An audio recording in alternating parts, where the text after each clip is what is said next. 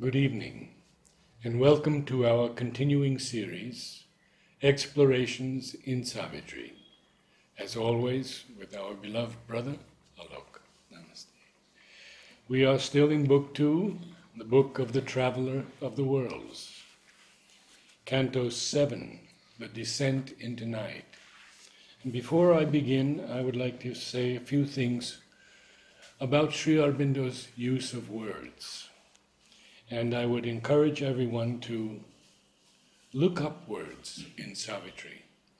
He said he has never written anything for effect, that it has been an experiment in how far poetry could be written from a higher and higher consciousness.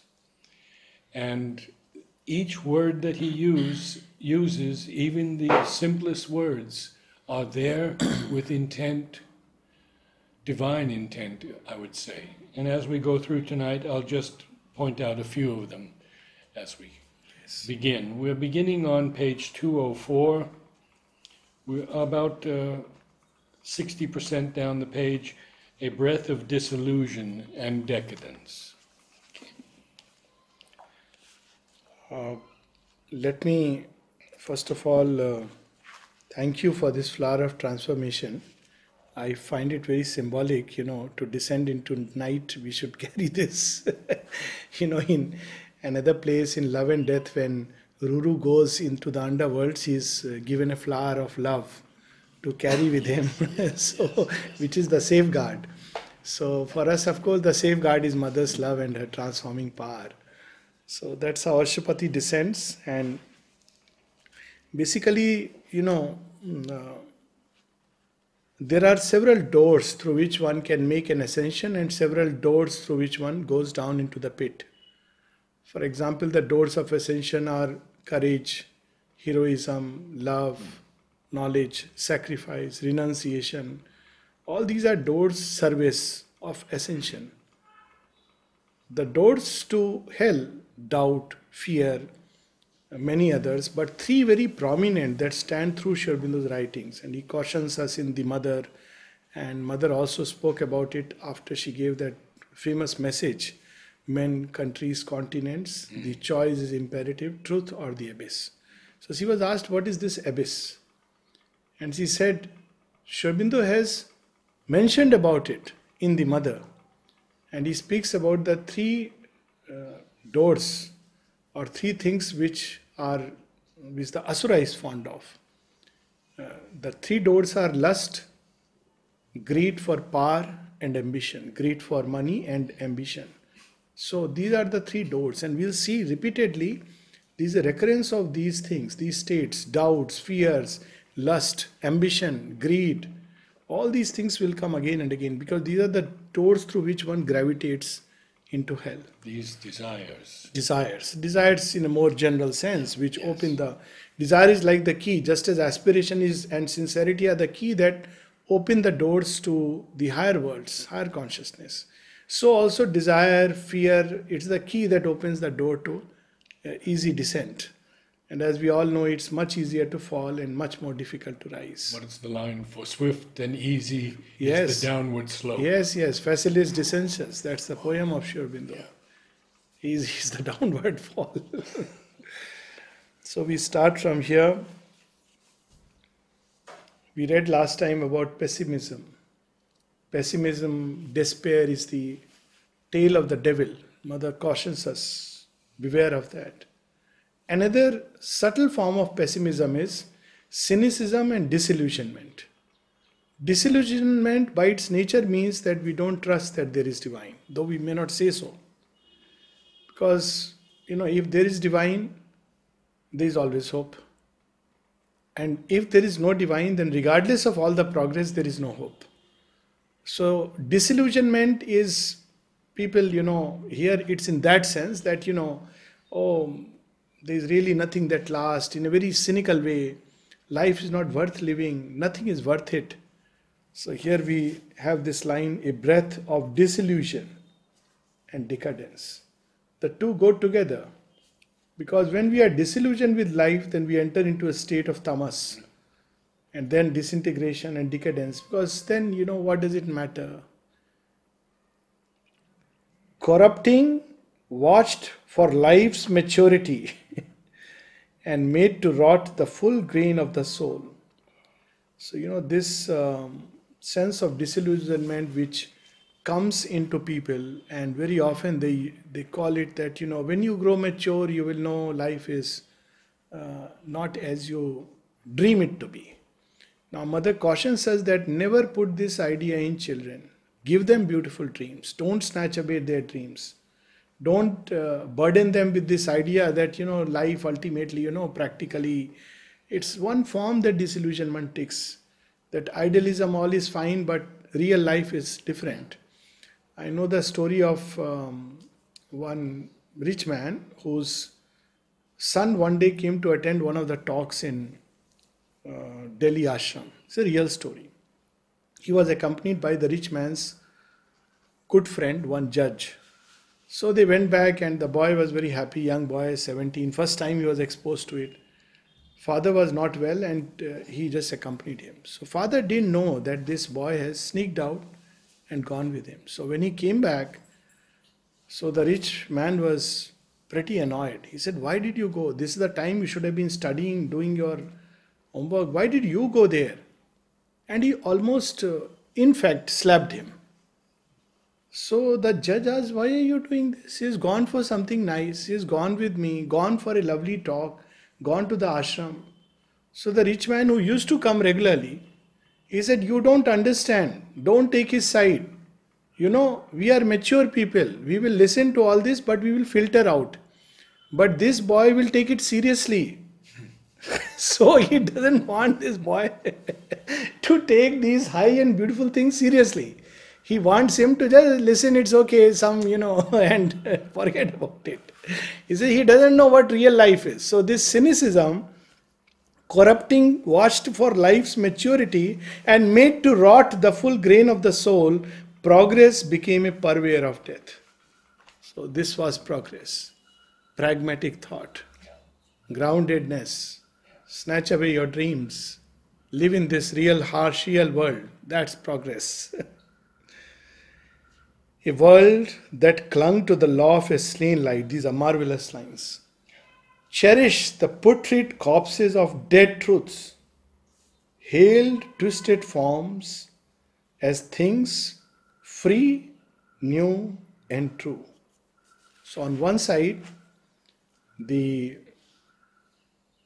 doors of hell, there are people who advertise and call them in. So these are the religions and ideologies which once had their place, but they become dead truths.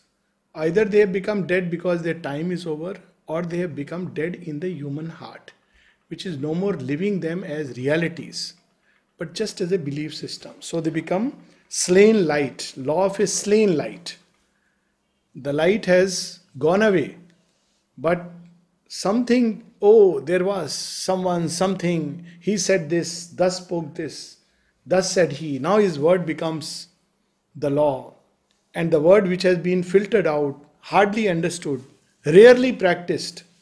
So that becomes a slain light and dead truths. They were truths in their own age. I mean, take for instance the whole ISIS module and all this. They claim to be very staunch believers in God. Now imagine the truths that were given at one point of time in a land of Arabia where, there was a kind of humanity. But imagine applying them today in today's context. Or else there is another danger, and the danger comes from the new age. So Sri Aurobindo speaks of twisted forms as free, new and true. This has even happened in the arts. Yeah. Twisted poetry, twisted music. Painting, everywhere. Twisted forms. Music. Beauty from ugliness and evil drank, feeding themselves guests at a banquet of the gods, and tasted corruption like a high spiced food. Who would say Sri Aurobindo didn't know or doesn't know what's happening in real world? But this is what was told by some of the Indian politicians of that time. What does he know about life? He has withdrawn himself. Let him stay and practice his yoga Let him not interfere with our doings. We know the real world. And what was the doings? They were not accepting the Cripps proposal, and Sri Aurobindo had sent an emissary. So, Sri Aurobindo not only knew, he knew it in grim earnest. When Nirodha asked him in 1935, I hope you are still working for India's independence. Sri Aurobindo says, all that is already settled. Yeah. I am concerned about what India will do with her independence. Bolshevism, Gunda Raj, things look ominous. So, tasting corruption like a high-spiced food. A darkness settled on the heavy air. It was the very atmosphere of such places exuded heaviness. When we go into such places, we feel a heaviness in the heart. It's spontaneously there, it's the atmosphere. It hunted the bright smile from nature's lips and slew the native confidence in her heart and put fear's crooked look into her eyes. So even in religion, they can come with any kind of advertisement. We will give you heaven, and the moment you enter, you are not supposed to smile. You must be grim. You must be serious. You can't laugh. And such a line, slew the confidence, filled with fear of God, fear of sin, fear of hell. The famous great saint, he said, what are you afraid of? Of elements? Dare them. And then he goes on to a whole list. And then at the end he says, say I am God. This is the eternal truth. Fear of hell. People worship because they are afraid. If they don't worship, God will punish them. So fear's crooked look into her eyes. The lust that warps the spirit's natural good. Now come again, very interesting lines. Spirit's natural good. Everything in its own place, its own time, as Sri Aurobindo puts it, in season. Animal life you will see. Natural good. There is no sense of sin, but man gives a manufactured sense of virtue and vice, and it comes here, replaced by a manufactured virtue and vice. The frank, spontaneous impulse of the soul. Now look at it now. What is manufactured virtue and vice? When someone asked Sri Aurobindo that regarding lust, first he made a distinction between lust and love. And then somebody asked, is it okay if we have, lustful relation with the wife? Because you're morally wedded to her and legally sanctioned. So he says it has the same harmful effect. It doesn't spare you. But this is a manufactured virtue and vice. It's okay there. It's okay to look at your wife with lustful eyes, but not okay to look at, another person with lustful eyes. The point is, lust is bad because it's dangerous. But love is a different thing, the spontaneous impulse of the soul. So, how and if you look at some of the Indian stories, it's amazing. Like, a story which has been extolled to its great heights is the story of Shakuntala. If you look at Shakuntala's story, on whose son's name ancient India was once called, Bharatvarsh. Now, who is Bharat? He is the illegitimate child born out of wedlock between Shakuntala, who lives in an ashram, and a king who has visited.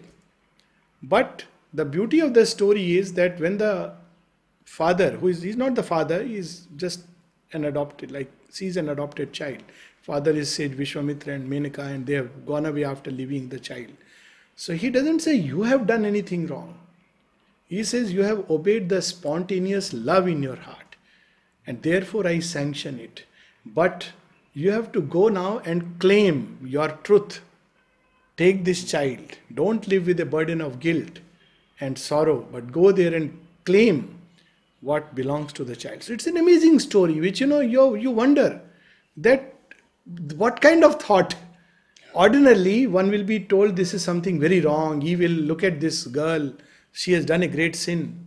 Manufactured virtue and vice.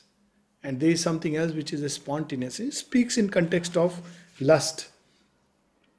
Their twin values whetted a forbidden zest. So here is further qualifying. That okay, you can do things which are bad for you, but do it within limits. It's like take the poison within limits.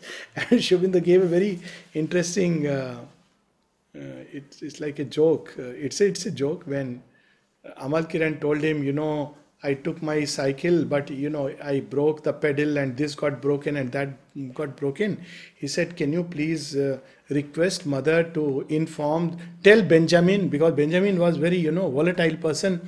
So now it's something very small, nothing much. So Shobindo replied, you are talking like that lady who became pregnant, who was the mistress of a man. And when the wife accosted her that, what have you done? He said, madam, but it's something very small. I just have a little baby in my womb. Said, you are talking like that lady. It's after all a very small little one. So, forbidden zest, but it was sanctified. Like harems, this is nothing but a sanctification of under a religious thing. The ego battened on righteousness and sin. And look at all these mullahs, they will, cry hoarse about being righteous. It is the right of a man. So why? Because the religious scripture says so. And this word battened. Battened, yes. Grew fat. And ego grew fat. Yes. And each became an instrument of hell. Yeah. They don't know that after death it's not the Jannat, but Jannat is maybe the entry point of hell, which, Shobindo reveals to us. In rejected heaps by a monotonous road, boredom, sense of monotony, when they begin to come, restlessness because of, as if life has become drudgery, mechanical, these are all states that we are coming under the siege of darkness. In rejected heaps by a monotonous road, the old simple delights were left to lie on the wasteland of life's descent to night. Look at such marvelous line. Old simple delights. I mean, we don't need much to be happy. It should be our natural state. When we are hungry, we eat food, we are happy. That famous word given by Zen story, disciple asked the master, I am going traveling, what should I do? He said, nothing. When you feel hungry, you eat. When you feel thirsty, you drink. When you feel hungry, you eat he is very good food. When you are thirsty, you drink nectar. When you feel like sleeping, sleep on a very good bed. And he was going through a forest. So he wondered, what has the master told me? Where will I find these things? So he kept traveling. He started feeling hungry, but he is looking for that place. There finally, hunger overtook him very much. So he plucked those fruits and ate it and found it. This is paradisal fruit. And he was very thirsty. He was looking for nectar, but finally he couldn't, but he drank the stream's water and said, this is the most satisfying water ever. And then slept on rock and he felt bliss. So he said, now I understood that when there is a real need, it's a simple good, and there are many things like that which give you a deep sense of even, satisfaction at a most natural level. But when we start looking for artificial needs, we create, then they lose their value. And we are looking for that Coke bottle which we don't find and we become very unhappy. When well water could quench our thirst. So look at this lovely line, on the wasteland of life's descent to night. In search of something, which, in search of a bottle of Coke. That sounds good. All glory of life was dimmed, tarnished with doubt. Everything. Anything beautiful. No trust. Everything is filled with doubt, suspicion. So, the joy of life, the glory of life, that things can be beautiful, nobility is there. All beauty ended in an aging face, full of, care and worries and anxieties. All power was dubbed a tyranny cursed by God. Now, here is a very subtle distinction. Power in itself is not good and not bad. Shobindo answers that at several places. Even people told him that, he is hunting after siddhis. So Shobindo has a beautiful aphorism that my lover and master came and put his crown over my head. And I was overtaken with awe. But they told that he is hunting after siddhis. He said, I didn't ask for them. My lover just gave them to me. And well, if it is there, I must use them divinely. So all power is not bad. It is the consciousness, and it's very difficult to bear it. And truth, a fiction needed by the mind, that we know very well. The chase of joy was now a tired hunt. That's what. The bottle of Coke, chase of joy, was now a tired hunt. All knowledge was left a questioning ignorance. So this is the road towards downward slope. He's just describing the slope. So when we are besieged with doubt, fear, artificial need, cravings, lusts, then we should be very careful that we have knowingly, unknowingly opened a door and facilitates dissensions. It's close by. But Ashwapati goes there, and there is a reason why he goes. As from a womb obscure he saw emerge the body and visage of a dark unseen, hidden behind the fair outsides of life. It's everywhere. It's just waiting, this shadow. And a little door we open and it comes in and begins to overpower us. Yes. Little error. And Sri Aurobindo would say it will clap a Himalaya of difficulties before you. How does it clap a Himalaya of difficulties? You make a mistake. Human beings, all of us make mistakes. So you'll say, you have made a regrettable, despicable mistake. You are the worst sinner on earth. Now you have no chance. So they clap a Himalaya. Now you are in a state of terror. You are in a state of guilt. You are in a state of utter lack of self-worth. And thus they will overpower us. Its dangerous commerce is our suffering's cause. Its breath is a subtle poison in men's hearts. All evil starts from that ambiguous face. Why ambiguous? Fair outside, dark inside. Ambiguous face. Truth but twisted. Ambiguous face. Pleasure but bringing two pain free. That's the original God's or nature's, not God's, nature's selling mechanism. Buy one pain, buy one pleasure, get two pain free of cost.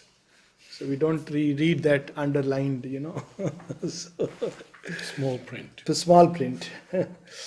A peril haunted now the common air. The world grew full of menacing energies. And wherever turned for help or hope his eyes, in field and house, in street and camp and mart, he met the prowl and stealthy come and go of armed, disquieting, bodied influences. Everywhere, no place was exempt. Knocks at a door. Will you help me? Yes, of course, come in. I am the man who can help you. But behind there is an evil intention lurking. But Sri Aurobindo gives us a clue how to know it. Because there would be genuine people also. Disquiet, restlessness, you feel in that air. You don't feel peace. You feel uneasy, and that's the sign of caution. Disquieting, bodied influences. They were beings actually. A march of goddess figures, dark and nude. We see that entire lust, So not goddess figures. They imitated gods and goddesses. They were figures which took a form, beautiful form, dark and nude, alarmed the air with grandiose unease. I'd like to talk a little bit about that word, Yes, grandiose, yes. because I had many questions about it and put them to Amal Kiran. And today we feel that grandiose is pompously inflated language, perhaps it's pejorative sense. But he said, no, Sri Aurobindo's sense was imposing, grand. So totally different meaning of the word in a space of so many years. Classical example in our Indian myth is Ravana's palace. Grandiose, unease. Everything is grand, all built of gold, dances, music. He had great love for these things, art.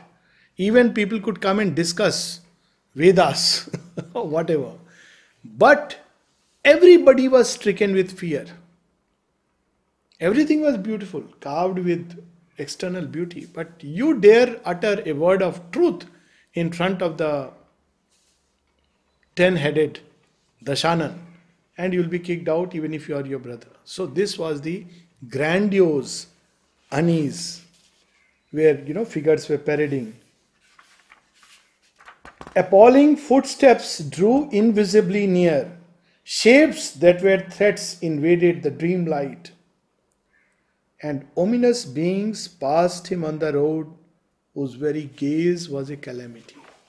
There's an actual term for it, hexing, voodoo, we hear about it. There are people, there is something called as evil eye and a good eye. Now, don't look in their eyes. The logic behind it is very simple. Actually, it's very, leaving aside the superstition, all that. The fact is, eyes are a very interesting organ. They are a sense organ which not only receive but also transmit. Again, a little bit like touch. Touch receives the inputs, but touch can also transmit input. Similarly, eyes can receive and eyes can communicate.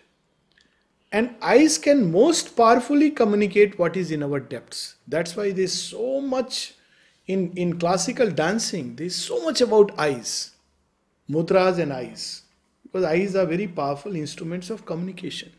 So eyes can communicate compassion, grace, strength, hope, peace.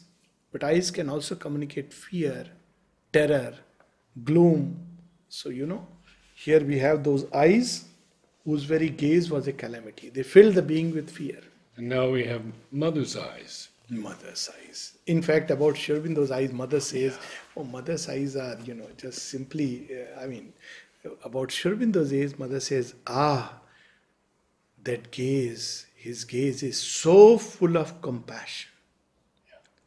And really, the one thing which I repeatedly feel in Sri Aurobindo's look is tremendous compassion. Mother says he knew the world is not ready.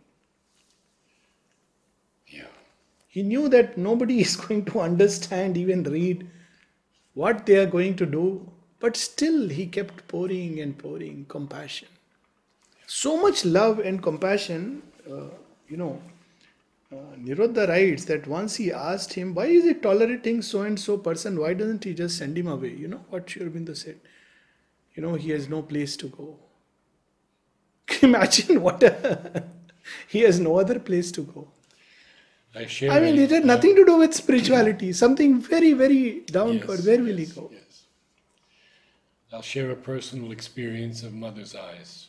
Yes. Don't think I've said this No, before. you have. In any case, it's a joy to listen. But I haven't heard. We would all stand under the balcony, and I had my own place, which was very close to mother's feet, where she would stand. And if anybody came near, I'd nudge them a little bit, because that was my spot. Yes. So one day I'm looking up at mother, and suddenly her eyes turn into diamonds and hit me right here in the chest, and I'm knocked back 3 feet. Absolutely unbelievable. So I told this to a friend, Marilyn, you may have heard of her, and she said, oh, that's nothing. She said, go to the library. Janina has painted that very experience. And I went to the library, and it was exactly the experience. Incredible. Mother's and Sri Aurobindo's eyes are, of course, I remember Champak Lalji. There was a time when he would sit in the bathroom and people would, Sri Aurobindo's bathroom, and people would go and could meet him. I just remember going there because people said Champak Lal. Otherwise, I had taken a very clear vow, other than mother and Sri Aurobindo, nobody else I am going to even bow down anything, everything to them, others are all friends and whatever. But yeah, respect them. So, but then people were moving, it was a line, where you are, so okay, let me go to him. And it was very clear, no bowing, no touching, just for a second. I don't know, then I stood, his eye, everything vanished. And I just remember one little flame here. Everything, nothing was there. The body, world, everything vanished. And then how long it would have lasted? It looked like lasted for a long time, maybe half a minute, but he kept gazing. And like a stupid man, I that time thought, oh, he has so much power in eyes, I'll also gaze. And after a while, that gaze was so hitting. It was actually a stream of force entering and going here, and then the vanishing took place.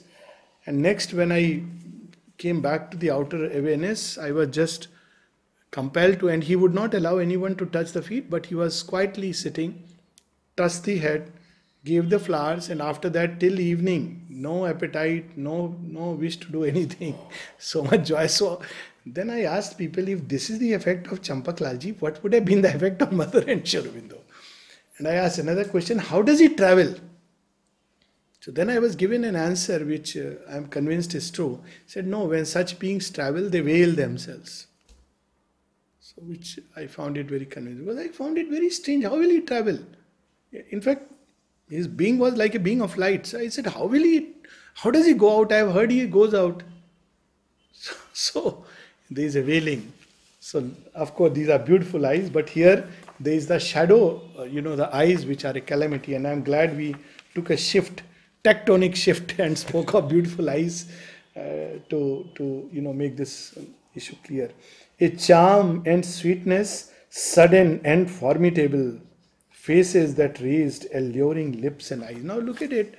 The falsehood, one of its weapons is to imitate truth. Charm, sweetness, these are divine qualities. But what it is doing, it is using it to capture alluring lips and eyes. See, this is all about lust opening the doors. Approached him armed with beauty like a snare, but hid a fatal meaning in each line, and could in a moment dangerously change. And how it could change? You see, it's interesting. But he alone discerned that screened attack. We hear about apsaras and such things. Apsaras are, of course, beings of light. They're not dark beings, incidentally. But these are real dark beings who wear a mask, a facade of sweetness. And they come, and there is this downfall. But Ashupati went through all this consciously and saw the screened attack. A veil upon the inner vision lay. A force was there that hid its dreadful steps. So what they do is, first thing, they put a veil over the soul. So you're not able to discern, and you end up either justifying or say it's okay, or you're not able to see what's happening, what's taking place. So one has to be very, very, that will come later, that keep on remembering, keep on prayer upon the lips and the great name. But there are also these beings who appear in light. Yes. And we've had that with Hitler, yes, we've had yes, that Nolini's experience so again, also. yes, even Mother. Yes. Wearing the form of Sri Aurobindo. Yeah. And she said, he wanted me to apologize for the sins I have never committed. He took the form of Sri Aurobindo. So, and what love of Mother. Why didn't she finish him? Because after all, he had taken the form of the Lord. This is called divine love. We cannot imagine. So, all was belied. A force was there that hid its dreadful steps. All was belied, yet thought itself the truth. All were beset, but knew not of the siege, for none could see the authors of their fall. Aware of some dark wisdom still withheld. So why is Ashupati going there? He should have just stopped, turned back. But he knows, even in the depth of darkness, there is a wisdom and a truth. This was the truth that the left-hand Tantra tried to capture, but prematurely, without preparation, and so it fell down precipitously. And Sri Aurobindo speaks of it. Even things which are traditionally regarded as nishedh. So the left-hand Vammarg Tantrics, Sri Aurobindo has used the word the bold, but rash and premature attempt. In an interview with Vasanti, she said that Kapali Shastri taught Madhav Pandit only the right hand. Yes. Yeah. It's because of its danger. But Ashupati is going into that direction very consciously. And of course, you don't, you can experience these energies all within yourself. That was the seal, aware of some dark wisdom still withheld. That was the seals and warrant of this strength. He followed the track of dim, tremendous steps, returning to the night from which they came. So this experience Sri Aurobindo describes in another poem also, Pilgrim of the Night. Ah, yes. So he says that,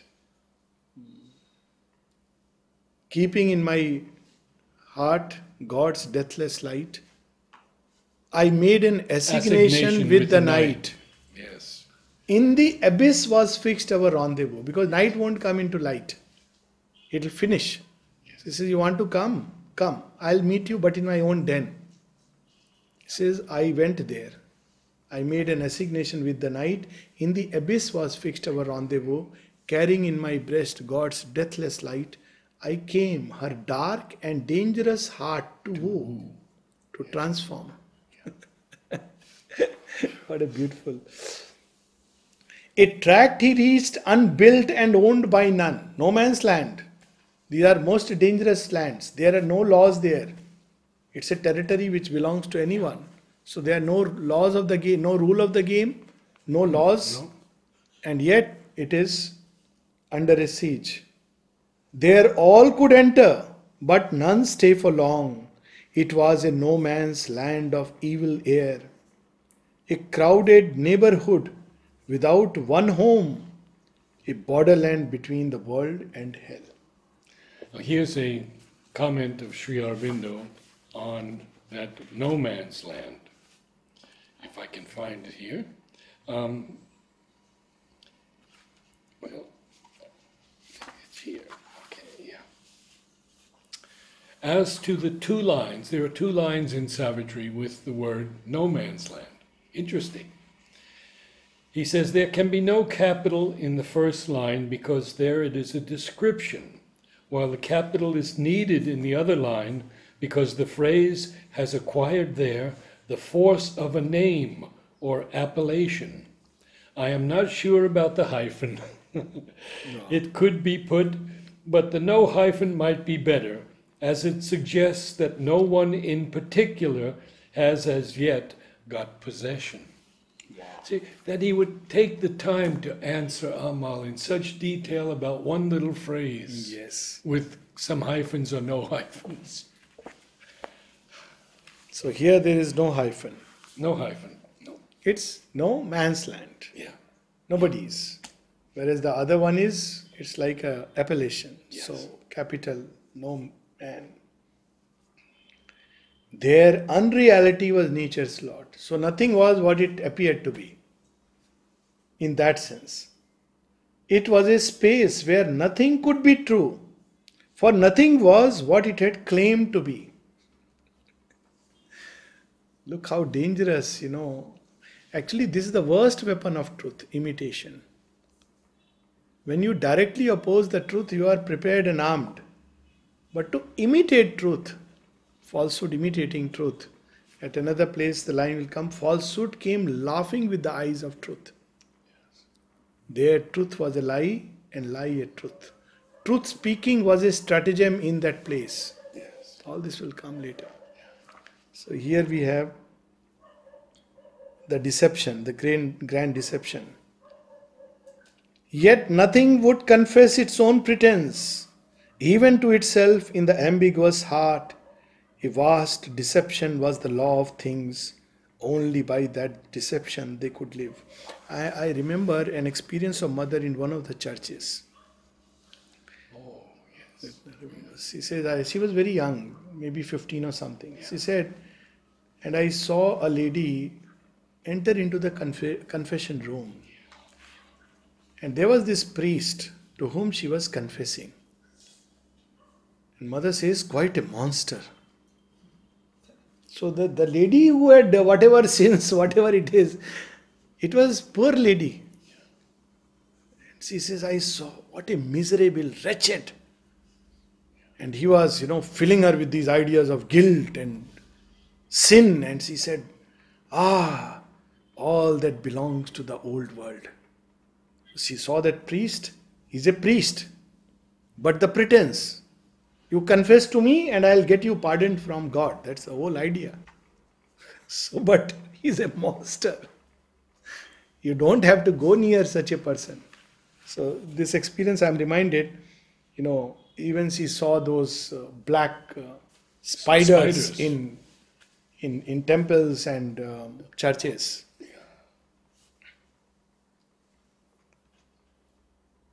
Only by that deception they could live. An unsubstantial nihil guaranteed the falsehood of the forms this nature took and made them seem a while to be and live. Unsubstantial nihil guaranteed. So, all the forms that it took and then it vanished. It was changing into nothingness, dissolving, collapsing. Now you see nihil again has a very high connotation in spiritual life. It's a state where you are beyond forms. Here it is, all these forms are temporary embodiments of a dark, formless truth. So it is a nihil into which they were collapsing. It was a pretense they were putting up for a short period of time. A borrowed magic drew them from the void. They took a shape and stuff that was not theirs and showed a color that they could not keep. Mirrors to a phantasm of reality. Each rainbow brilliance was a splendid lie. And there is a whole occult process to it, to give forms to, unsubstantial, these things. Particularly people who have died and their vital sheaths are still roaming in the atmosphere. They have not dissolved.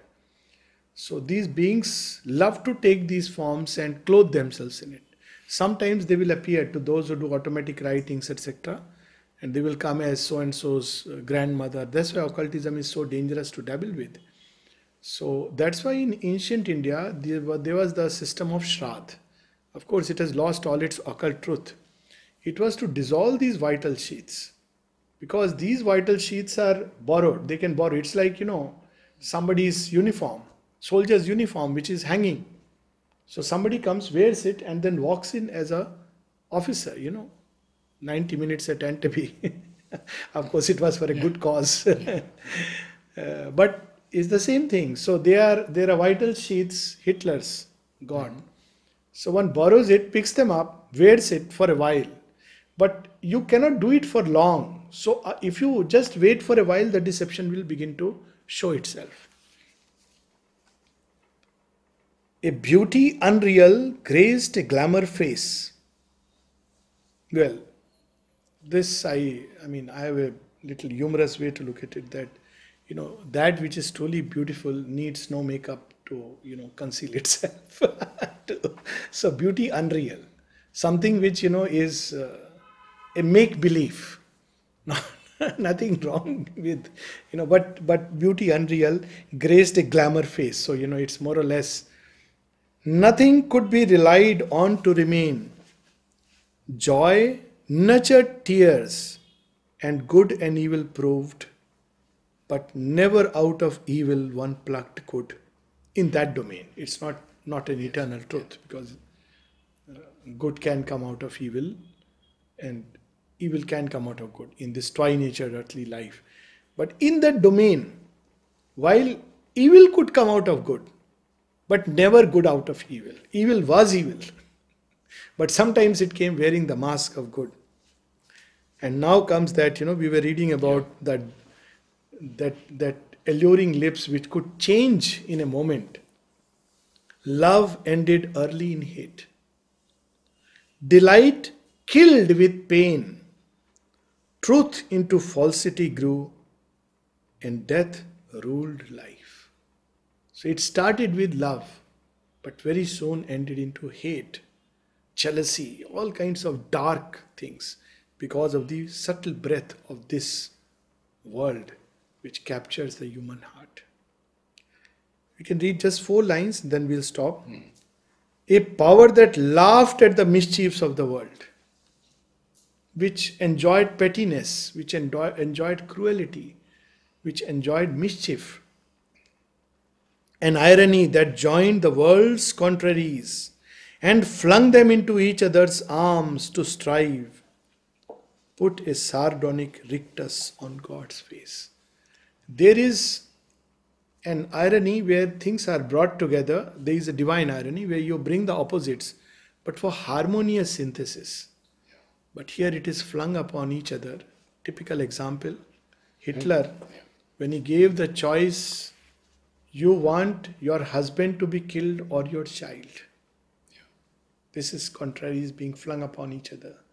Sardonic rictus on God's feet. Mother has given a comment on this. Quite a term also. Yeah. Sardonic, mockingly scornful. Scorn, even smile, Heartless. fixed smile. Bitter, sneering. Yes. And rictus, is the twisted mouth with the mouth agape and the corners of the lips like that. Sardonic rictus. It's every word here. It's a term used in medicine. Rictus, that's right. Yeah, when people have tetanus, one of the signs when it is advanced was a rictus. Now, what rictus means is a fixed smile. It's not really smile. No. But momentarily, if you look at it, you can get a passing impression. So that's why he's used the word rictus. Smile is something beautiful. It's a gift of creation. It's God's blessing to man that we can smile.